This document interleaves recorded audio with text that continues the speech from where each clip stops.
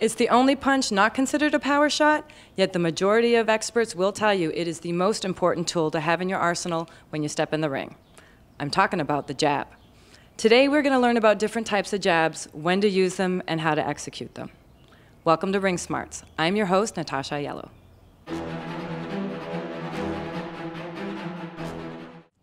We are here at the Trinity Boxing Club in Los Angeles, California with a very special guest, WBA welterweight champion Paulie Malignaggi. Paulie, you recently won your championship in a foreign country against an undefeated fighter, Zinchenko. How important was your jab in that fight?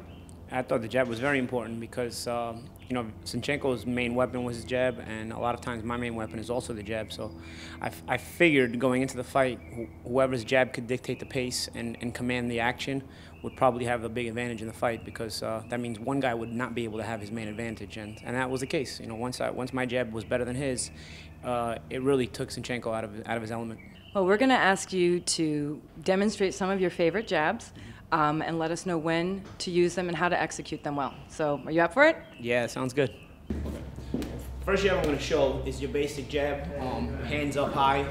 A lot of times I use it with some power, because a lot of times I like to call this a power jab, because a lot of times you run out of room, you're trying to gain real estate, especially for a fighter like me. I fight a lot on the back foot, I fight defensively, so many times you get back into a place you don't want to be. You either make a quick, slick defensive move, or sometimes that's not an option.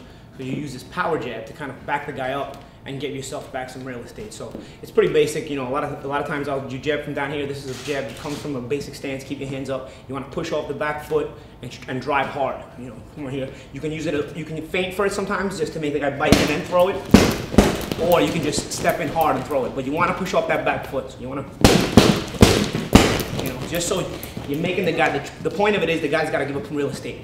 And if he doesn't give up real estate, he's going to get hit in his nose with a hard jab, you know? So one way or the other, it's going to get the job done, you know? But again, you want to get that push off. You want to get that push off the bottom. So let's see. You know what I mean? So once you get that, the push off is the drive, and it gives you the power behind the jab, hence the power jab. The next jab I'm going to show, I usually use it as an up jab. I mean, you can use this jab as an up jab, you can use it as a regular jab, depending on your personal stance. I call it the time control jab, or the tempo control jab. Basically, if you watch a lot of my fights, a big portion of the rounds is spent just controlling the pace with the jab. I had to develop this kind of thing because I used to hurt my right hand a lot early in my career. So basically, this controls the clock. It will keep the other guy on the defensive. It will frustrate the other guy, because the point of it is also so he doesn't get his offense set up, because he's constantly being peppered with the jab. You don't necessarily step in with it. Many times you step around, you pop it, you shoot it, almost like a rubber band jab. The way I think of it is the guy's face is hot, the target is hot. That way you get a good snap on your shot. If you pretend the guy's real hot, like you're gonna touch the oven, what do? You touch it and you go. So basically it's a sting. You're shooting as a sting. And again, you can mix feints with it. You can mix little rhythm things with it, just so you get the guy biting. Because if you always throw the same thing, obviously the other guy is going to start countering it. What it does is, this will pepper the guy. The guy's trying to set up. A lot of times you have like an offensive guy trying to set up. Keep peppering him like that. It'll prevent him from setting up. And in preventing him from setting up, many times you will cause other mistakes. And in causing other mistakes, you'll be able to hit him with your power shots. The next jab is a variation of that rubber band jab plus the power jab. You kind of have to adapt to the situation with this particular jab, but it's basically a jab to set up your combination.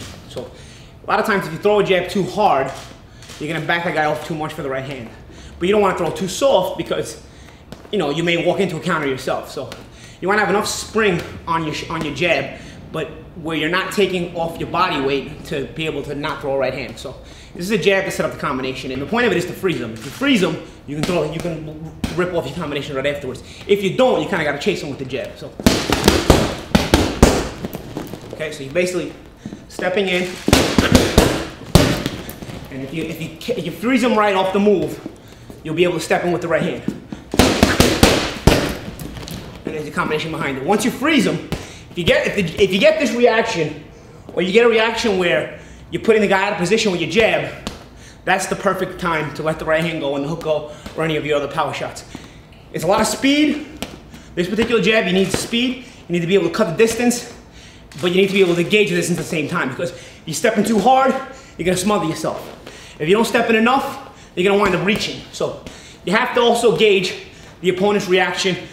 This kind of thing you don't throw probably in the first round because you're not getting the guy's timing yet. You have to basically have the guy's timing down. When you're throwing your jab, you're gonna see what he reacts to. Once you get his timing down, you can step in with this kind of jab. You don't come out in round one and start throwing the jab to set up the combination right off the bat, because you don't know if the guy's gonna step and hold his ground or if he's gonna give up his ground. So basically, once you have that kind of timing down, you can start releasing this kind of thing with the combinations following.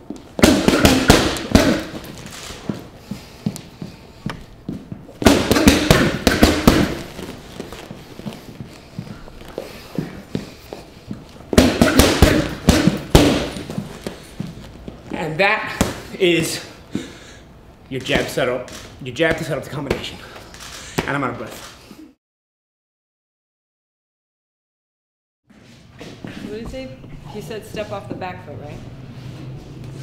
Step off the back foot.